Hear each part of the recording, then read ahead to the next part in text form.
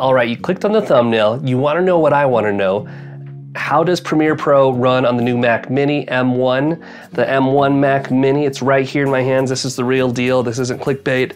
Got the new Mac Mini with the M1 chip inside of it. Also, I maxed this thing out as far as we can with the current date and time with the models that they have. This is up to 16 gigabytes of RAM, as well as a 2 terabyte hard drive. So I wanted to max this out because I haven't bought a new computer in a while. I've been running this old thing back here.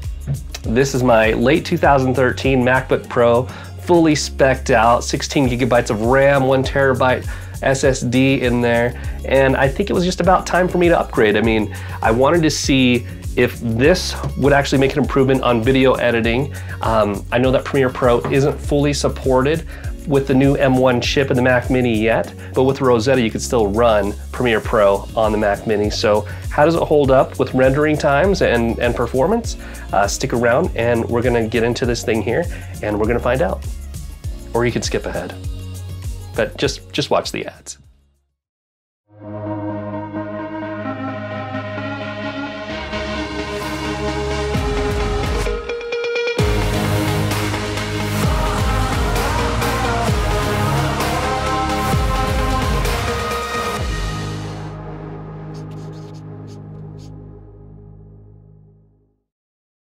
Okay, there's really not much to the packaging here with the Mac Mini, as well as the body hasn't changed at all.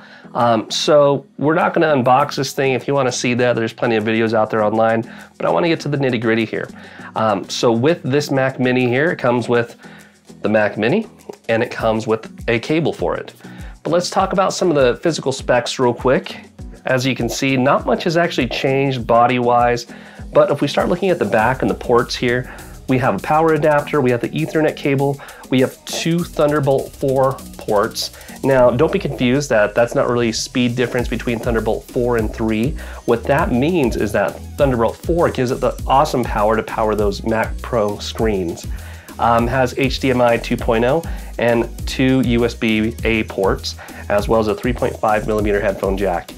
If you looked at the keynote, there is a fan in this Mac Mini, and it's from the looks of it, it does look like the fan is probably about half of the components in here. So there's a lot of space in there that Apple can still improve on. But those are the physical aspects about the Mac Mini. So it does come with the cable, like I said, there's the power button. And let's get into how does this perform with Premiere Pro. This does turn on fairly quick if I hit the power button in the back. See the light, there's the light there. And let's see if the screen pops up here. How long does this take to boot? It's loading, got that Apple sound back all over again. Love that boot up sound. Reminds me of WALL-E.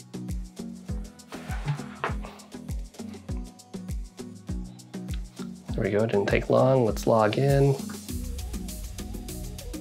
All right, I know that we've seen performance gains based on Apple's keynote about the Mac Mini, but that's based on Final Cut Pro 10.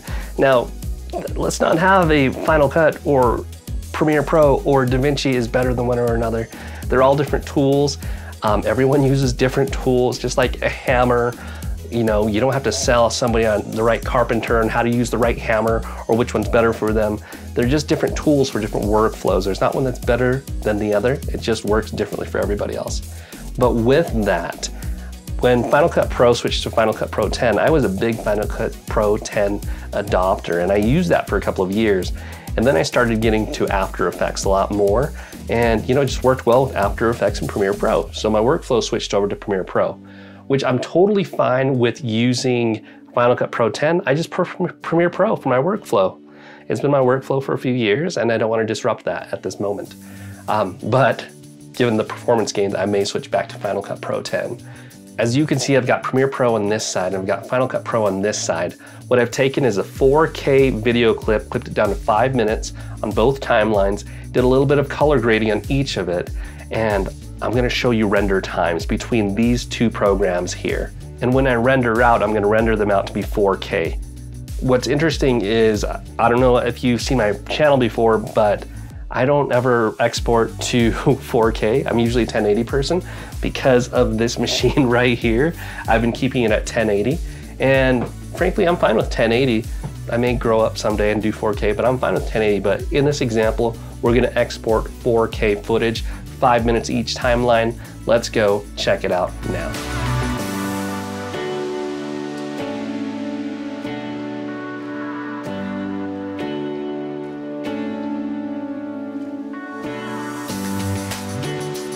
So there are the results there. Final Cut Pro renders this right under 3 minutes, but the Mac Mini does render the Premiere Pro footage at just a little over 5 minutes. So that's pretty decent given that comparison. But let's take a look at things in the grand scheme of things. My old machine's about 7 years old. Let's check out the render times on that.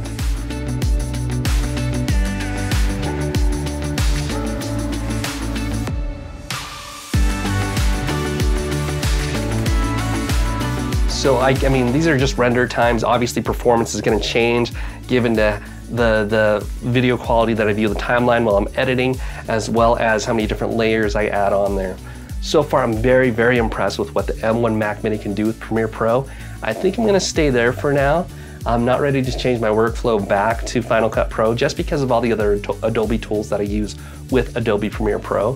So keep in mind at the top of its game, this MacBook Pro right here costed, I think it was a little over 3,000 US, but this Mac Mini right here is about $16.99, fully decked out as far as we can go. So that's about like half the price in this machine right here. Of course, it's not a laptop, so I can't take it around with me, but it's a pretty good machine and it's actually very, very, very quiet.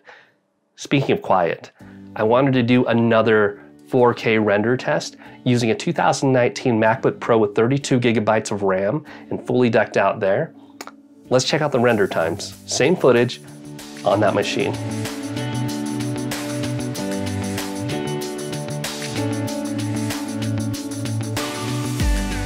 So there you have it. The render speeds on the 2019 MacBook Pro is almost comparable to the same of the Mac Mini M1 doing the Premiere Pro same render. It's pretty insane because if you think about it, that machine at the top of its game was a little over 3,000 as well. And this machine is about half the price of that. So I think that Premiere Pro actually runs really well on the new M1 Mac Mini. You'll have to let me know your thoughts. What do you think about it? Are you going to get one? Because I think it's pretty good bang for your buck. Not to mention one other thing is this MacBook Pro right here, as well as the 2019 MacBook Pro, they were loud with their fans. Haven't heard a thing, haven't heard a single thing rendering any of these two clips on this computer here and doing other things as well. But this is just the beginning. There's lots more to come about the Mac Mini M1. If you want to find out more and if you found value in this, go ahead and hit that like button. Leave a comment below, let me know your thoughts. Are you gonna get one? Are you thinking of getting one? Or are you thinking of getting an Air or a Pro? And if you found value in this video, which I hope that you did, please hit the subscribe button. I'm trying to grow this channel to be this camera and tech channel, and so far it's been a good time. So thanks for watching, and yeah, I'll see you guys in the next one. Peace.